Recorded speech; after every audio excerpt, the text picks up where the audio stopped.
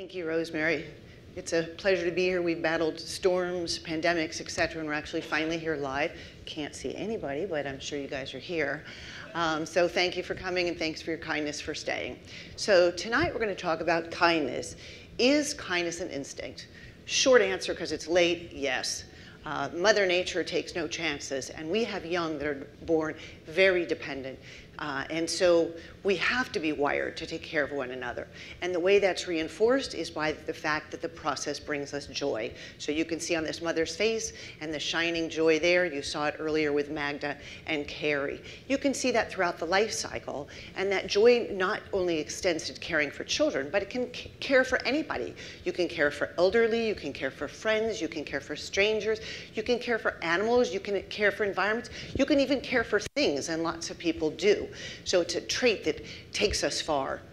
Stephen Klein is a psychologist, and he talks about the fact that we have mirror neurons in our brain.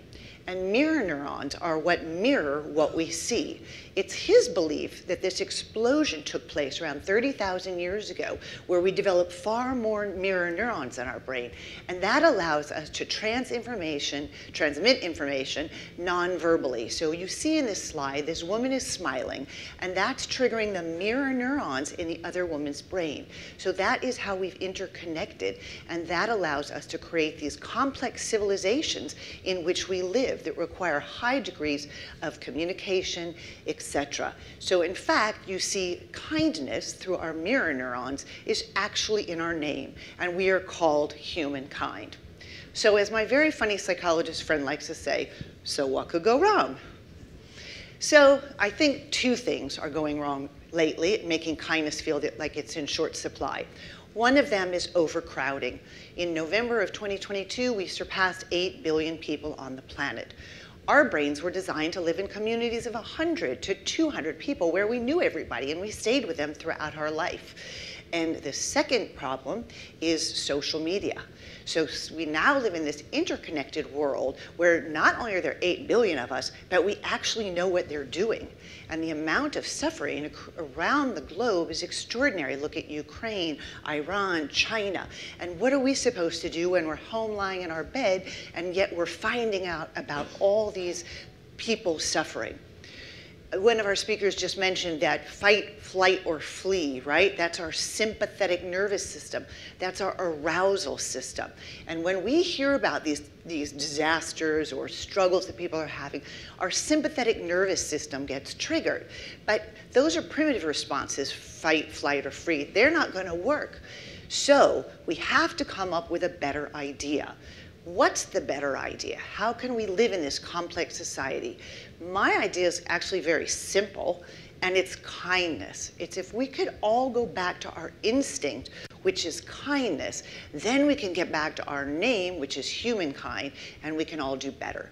So in 2019, I came out with this book called Be Kinder, and in it I gave 64 different examples of kind acts by strangers. In fact, Carrie was in the book as one of the beautiful examples. My daughter Joy was in the book, now with her husband, but that was her boyfriend at the time, and the kindness he had showed. So lately, though, kindness to strangers has been a little more difficult because we're all at home. So it reminds me of the old joke, which is, how many psychiatrists does it take to change a light bulb? Anybody know? Only one, but the light bulb has to want to change. So instead of out there talking to strangers, this is actually my first live speaking engagement since 2020, yay. I've been at home doing mostly telemedicine and working one-on-one with people and talking to them about kindness. But instead of talking about kindness to other people, my focus during this pandemic has shifted to self-kindness. Why? Because think about those mirror neurons.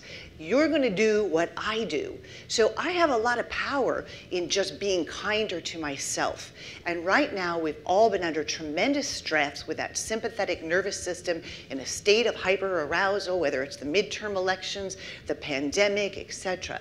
So I'm trying to teach people lately to put the oxygen mask on themselves first. It's not selfish to to take care of yourself. It's essential to take care of yourself. And I don't mean consumerism, go out and shop, go to parties. That's not the type of care I'm talking about. I'm talking about real care. And that means you need to understand your nervous system.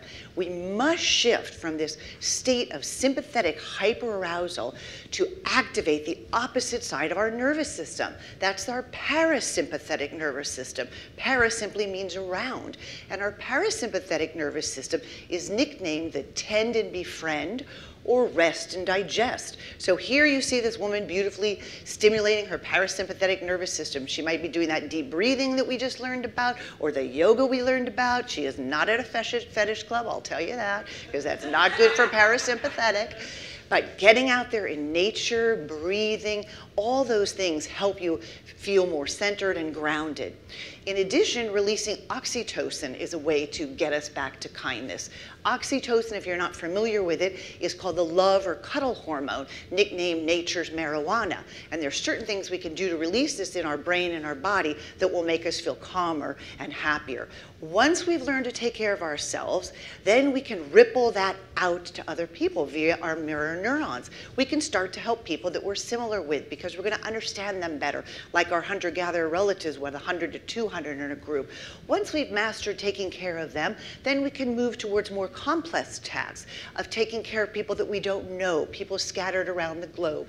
I don't know if anybody here is familiar, but of course this is Princess Diana, who was known as the Queen of Kindness because she went around the world to help other people in need. And I'm positive you can see from her face she derived tremendous satisfaction from this. So I'd like to conclude tonight by thanking you all for coming and your kindness for listening, and to urge all of you to think about kindness as an instinct and how you can bring more of that into your own personal life with self-kindness, and how you can ripple that out to the people that you love and care about, and then constantly widen that circle, and in Einstein's words, embrace all of humanity.